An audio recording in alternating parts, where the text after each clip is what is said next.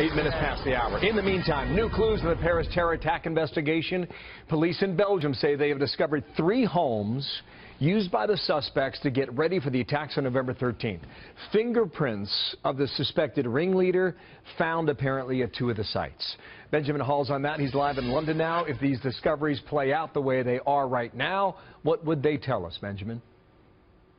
Well, Bill, ever so slowly, investigators out there are seeing what happened in the days leading up to those Paris attacks, what the attackers themselves were doing. And just today, Belgium authorities announcing that they had identified a 3rd home used by the suspects to prepare those attacks back in November.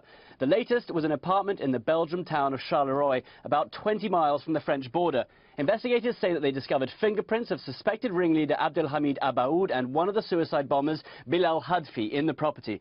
No traces of explosives were found there, but police did discover several mattresses. The apartment had been rented for a year in early September 2015 under a false name and paid for in cash.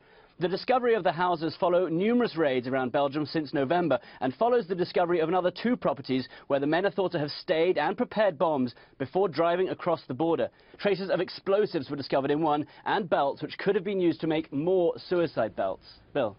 There is still one attacker at large. Even today, they have not found him. Is there evidence of him there yet?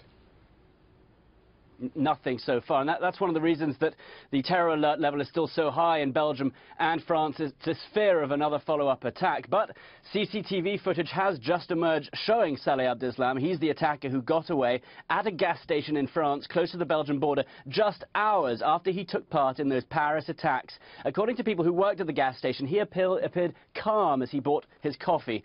It's not known if Saleh is still in Belgium, but it is known that he was trying to reach Syria after carrying those out. In some more positive news, one of the bars where people were shot in Paris is now reopening.